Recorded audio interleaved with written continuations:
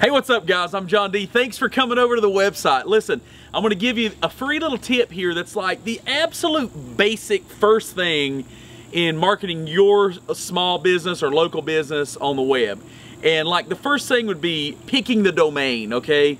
I'm going to give you this tip, and then I hope that you'll fill out for a strategy session below, because if you fill out for that, that's where we're really going to give you the golden nuggets that can make you big money. But this one's important.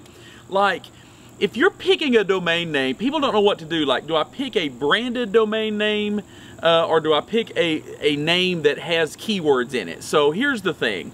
It's sort of good if it's a little bit of both. If it's total keywords, you can have some trouble down the road with Google. Like, we're here doing SEO for Pigeon Forge Cabins. So if you were doing pigeonforgecabins.com, it's probably not available. For sure it's not available. But Google has a hard time with that because they know you might be up to something tricky.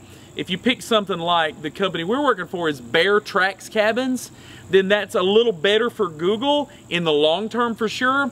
But here's the problem with it. You have to think about transferring that domain to people verbally. So if you're saying Bear Tracks Cabins, they both have S's, all right? They're both in the plural.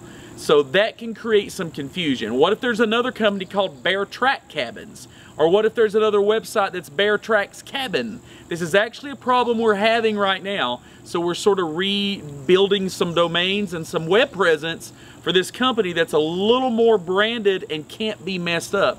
Originally, he had Smokies View Cabins.com. So the problem with that is Smokies can be spelled 2 different ways. Some people may spell it 3 different ways. So there's all kinds of problems there. Pick a domain that can only be spelled one way, that doesn't have singular or plural, that people wouldn't question that. And if it's got maybe one of the keywords in the branded domain, like instead of Plumbers Knoxville, you would pick something like All-Star Plumbers. And then we can do SEO tricks to get that keyword Knoxville in there and geotag.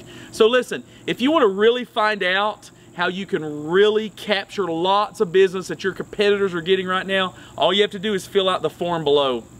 I'm going to go online, I'm going to use lots of tools and knowledge that we have, and I'm going to study all your competitors that are beating you out online right now, and I'm going to figure out a plan on how to beat them. If you're listed on page 1, that's great, but that's not enough because lots of other people are listed on page 1 too.